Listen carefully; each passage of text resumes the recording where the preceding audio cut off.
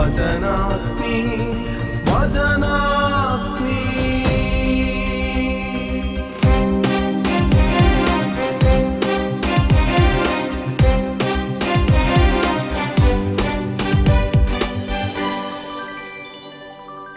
പിതാവ് എന്നിലും ഞാൻ പിതാവിലുമാണെന്ന് വെളിപ്പെടുത്തുന്നത് വാക്കിലൂടെ മാത്രമല്ല, പ്രവൃത്തികളിലൂടെയാണെന്ന് വിളിച്ചറിയിക്കുകയാണ് ഇന്നത്തെ കർത്താവിൻ്റെ വചനങ്ങൾ. എൻ്റെ ജീവിതത്തിലും ചില വാക്കുകളുടെ അടിസ്ഥാനം കിടക്കുന്ന ചില പ്രവൃത്തികളിൽ, ഈ പ്രവൃത്തികളുടെ പിൻബലമാണ് എൻ്റെ വാക്കിൻ്റെ ശക്തി.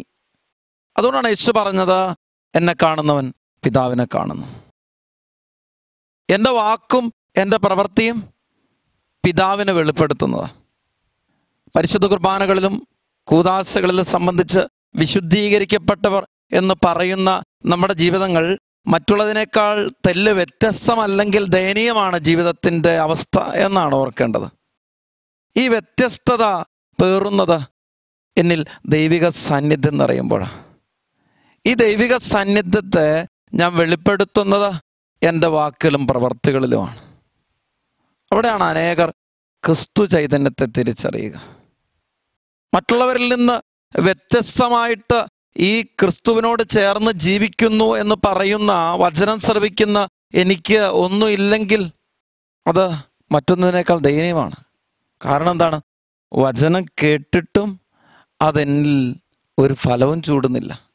വചനം കേട്ടിട്ടും അതെന്നിൽ ഒരു പരിവർത്തനം ഉളവാക്കുന്നില്ല.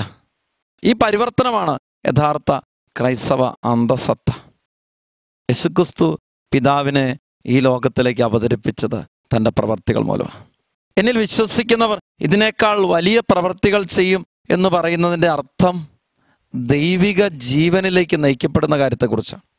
ഞാനിന്ന് ദൈവിക ജീവനിലേക്ക് നയിക്കുന്ന പ്രവൃത്തി ചെയ്യുന്ന ഒരു വ്യക്തിയാകുമ്പോഴാണ് അത് അതിനേക്കാൾ ഉന്നതമായ ഒരു പ്രവൃത്തിയായിട്ട് രൂപപ്പെടുക. ഇന്ന് ചിന്തിക്കേണ്ടത് ഇതാണ്: എൻ്റെ ജീവിതത്തിൽ ക്രിസ്തു പ്രവർത്തിച്ചതിനേക്കാൾ വലിയ പ്രവൃത്തികളിലേക്ക് ക്രിസ്തുവിൽ വിശ്വസിച്ചുകൊണ്ട് എനിക്ക് സാധ്യമാകും. മർക്കോസിന്റെ സുവിശേഷത്തിൻ്റെ 14 നമ്മൾ ഈ കാര്യത്തെക്കുറിച്ച് വായിക്കുന്നുണ്ട് താനും. വിശ്വസിക്കുന്നവരുടെ കൂടെ ഈ അടയാളങ്ങൾ ഉണ്ടായിരിക്കും. അവർ എൻ്റെ നാമത്തിൽ പിശാചുകളെ ബഹിഷ്കരിക്കും, അവർ പുതിയ ഭാഷകൾ സംസാരിക്കും, അവർ സർപ്പങ്ങളെ കയ്യിലെടുക്കും, മാരകമായി എന്ത് കുടിച്ചാലും അവരെ ഉപദ്രവിക്കില്ല, അവർ രോഗികളുടെ മേൽ കൈകൾ വയ്ക്കും, അവർ സുഖം പ്രാപിക്കും. വിശ്വസിക്കുന്നവർക്ക് മുഴുവൻ കൊടുത്തിരിക്കുന്ന കൃപയാണ് ക്രിസ്തു സാന്നിധ്യം. അതുവഴി നമ്മിലൂടെ ഒഴുകുന്ന സൗഖ്യം, രക്ഷ, അതിലൂടെ വരുന്ന ദൈവിക ജീവൻ. സ്നേഹത്തോടെ പ്രാർത്ഥിക്കാം. ഒരു നിമിഷം കണ്ണുകളടച്ച് മനസ്സിനെ ശാന്തമാക്കി പ്രാർത്ഥിക്കാം. കർത്താവേ, അങ്ങയുടെ വാക്കിലൂടെയും പ്രവൃത്തിയിലൂടെയും പിതാവിനെ വെളിപ്പെടുത്തുന്നവനായിരുന്നു. എൻ്റെ ജീവിതത്തിലും എനിക്ക് അങ്ങയെ വെളിപ്പെടുത്താനാവുക എൻ്റെ ഓരോ പ്രവൃത്തികളും ദൈവമഹത്വം വിളിച്ചറിയിക്കുന്നതായി മാറുമ്പോഴാണ്.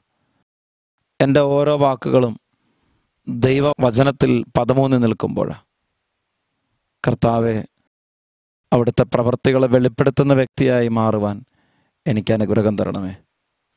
ആഗമന കാലത്തിലൂടെ ഞാൻ കടന്നു പോകുമ്പോൾ എൻ്റെ ജീവിതത്തെ പൂർണ്ണമായും വചനത്തിൽ വേരൂന്നി വചനാധിഷ്ഠിതമായ ജീവിത സാക്ഷ്യത്തിലൂടെ അവിടുത്തെ പ്രവൃത്തികളെ വിളിച്ചറിയിക്കുവാൻ എന്നെ അനുഗ്രഹിക്കണമേ. ദൈവമാതാവേ, അമ്മ എനിക്കായി പ്രാർത്ഥിക്കണമേ. ആമേൻ.